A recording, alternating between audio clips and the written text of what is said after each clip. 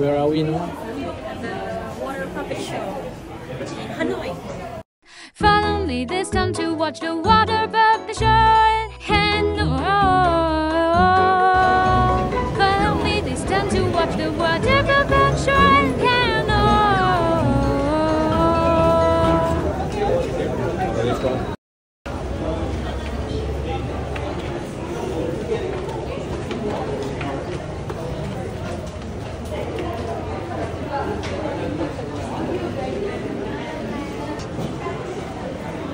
Located at the Thang Long Water Puppet Theater. Water puppetry was initially performed in rice paddies and ponds of rural villages. However, the art was eventually brought to the Imperial Court in Hanoi. In 1969, Thang Long Water Puppet Theater, Hanoi was established. Every year, more than 150,000 visitors from all over the world flock to the theater. In 2010, Thang Long Water Puppet Theater was recognized as UNESCO Intangible Cultural Heritage. It is an art of combination of stories, dances, music, acting, antics, dialogues, orchestra including that of firecracker, lighting, and more. Good afternoon, ladies and gentlemen. To start the show, we would like to invite you to enjoy the Vietnamese monochord solo, which is Hanoi Live in Jungle of a Soldier's Wife. The piece of music is written by author Hoàng Việt, presented by Nguyễn Trang artist. The show will last for 50 minutes. The show is in Vietnamese, however, you can rent translation audio device.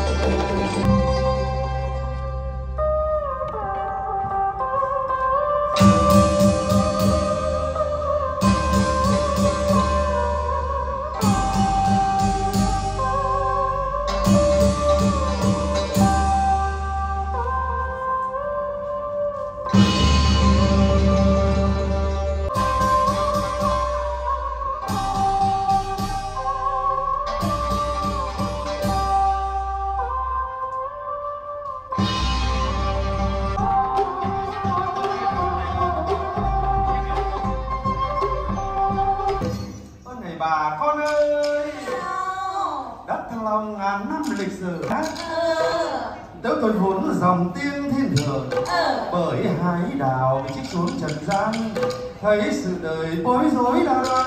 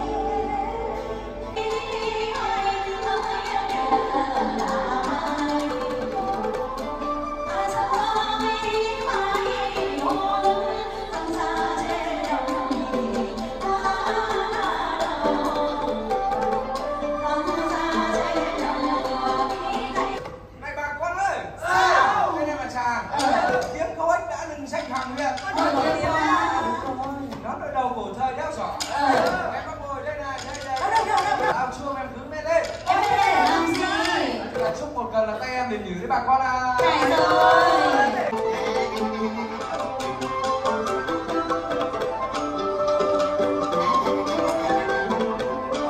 Ngoan cho cẩn thận, kẻo không cáo nó mà ra bắt hết vịt nhà mình không mà.